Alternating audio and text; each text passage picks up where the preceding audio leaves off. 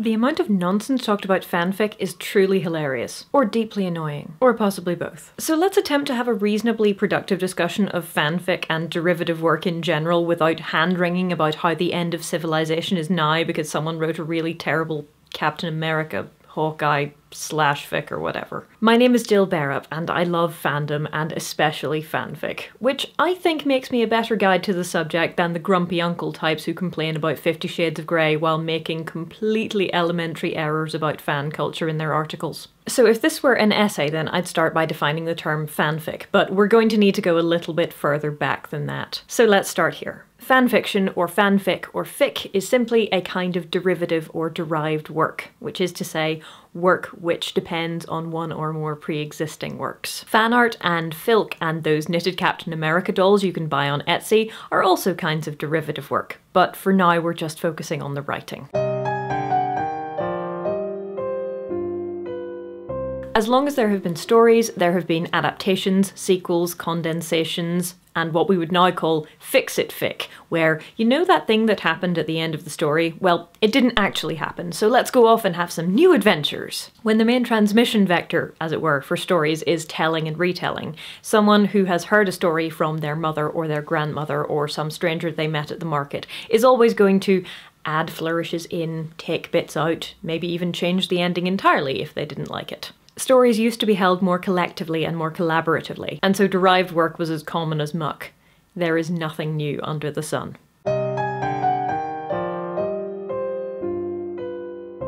For example, you've probably heard of the Iliad. It's a Greek epic poem. It's traditionally ascribed to Homer. It's got Trojan War, Achilles, Helen of Troy. You may remember the sequel better. It's called the Odyssey. But oh man, does Homer's poetry have a lot of derived work. If they were writing now, if Homer were writing now, and if the derivative works were written now, they'd be called fanfic. One of the characters in the Iliad is Aeneas, or Aeneas, depends who you ask. And he is the star of Homer fanboy Virgil's poem The Aeneid. The Aeneid takes the character of Aeneas and sends him and his friends on an adventure after the Trojan War. Virgil was a fanboy not just before it was cool, but before it was even dorky. Other Homer fanboys include Aeschylus, who wrote a trilogy of plays about Achilles at Troy, Euripides, who wrote a play called Helen, where Helen is replaced before the Trojan War by a double of herself, and so she's not actually responsible for the Trojan War, you guys. You remember how I said fix-it fic has always been a thing? Yeah. And Ovid, who wrote Heroides, a series of letters by fictional lovers in which, among others, Penelope from the Odyssey writes to her husband. Modern fanfic based on Homer's work includes James Joyce's Ulysses, Tennyson's Ulysses, W.H. Auden's The Shield of Achilles, and of course, the Coen brothers film O Brother, Where Art Thou? And I should point out that this is very much a truncated list. But fear not, because someone has made an ongoing list of works which are basically fanfic, and we will link to it because I don't know, we're going to have a bibliography for this episode. Yeah. An important thing to note here is that the Aeneid, and indeed many of the more modern Homer fanfic, are considered classics. It doesn't seem to matter that they're derivative work. No one calls them just fanfic. But perhaps that's not surprising, because derivative works have always been with us, and it's only quite recently in human history that we've come to look down on derived work as somehow intrinsically lesser, rather than judging it on its merits or whether or not we like it. That said, even in the modern day, if it's sufficiently old, it doesn't seem to count. I mean, no one gets snobby about King Arthur, do they? So, do you know the story of King Arthur? Knights of the Round Table, Guinevere plus Lancelot equals sexy fun times, Sword from Stone, Merlin? No, you don't. Or rather, you can't, because you can't know the story of King Arthur because there isn't just one. There are multiple versions which in many ways contradict each other. Arthurian legends aren't one consistent canon where every story builds on every other story and it's a cohesive whole. Far from it. The stories vary by region, by period of history, by format, by language. English poetry or French prose?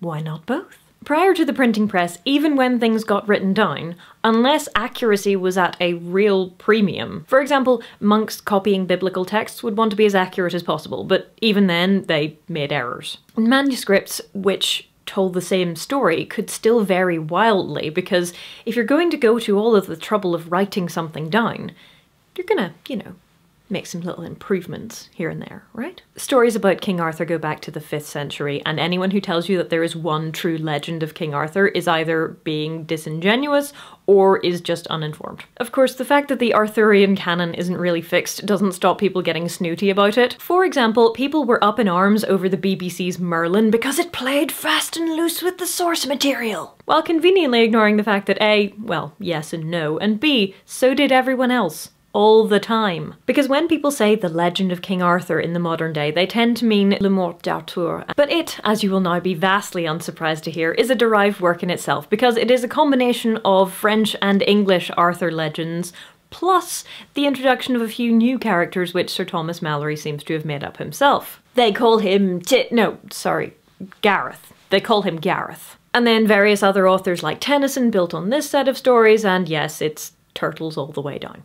The BBC's Merlin series starts by going back to a rather older version of the legend, that of Bishop Geoffrey of Monmouth, and in fact makes Geoffrey a character in the series. Because there is no official canon, no one true set of stories, Arthurian legend to the modern eye looks a bit like a fanfic multiverse, a vast sandbox in which you can take the characters and play with them and recombine them and do whatever you want with them and insert whatever political or religious message you fancy, just because. Actually, the thing it resembles most to me is the Star Wars expanded universe.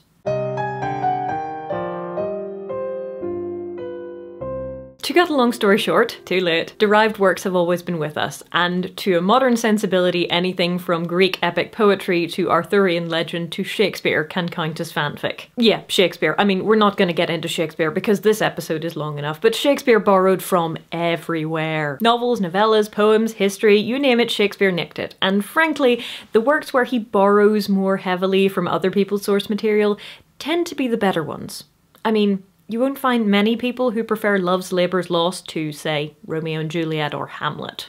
The other thing to note is that borrowing from antiquity, and indeed other places, persists into the modern day, whether people want to acknowledge it or not. The myth of Pygmalion inspired George Bernard Shaw's play Pygmalion, though he performed fix-it-fic by not having the statue in the form of Eliza Doolittle fall in love with the sculptor, aka Henry Higgins. And then My Fair Lady is a musical alternate universe version of Pygmalion, except that they do have Eliza Doolittle and Henry Higgins fall in love. And then Pretty Woman is a modernised again, non-musical version of My Fair Lady, but with prostitutes. Okay? Okay. But, like I said, things which are based on legends or myth or ancient Greek poetry aren't technically fanfic, because to get fanfic, you have to have copyright. So that's where we're headed next time.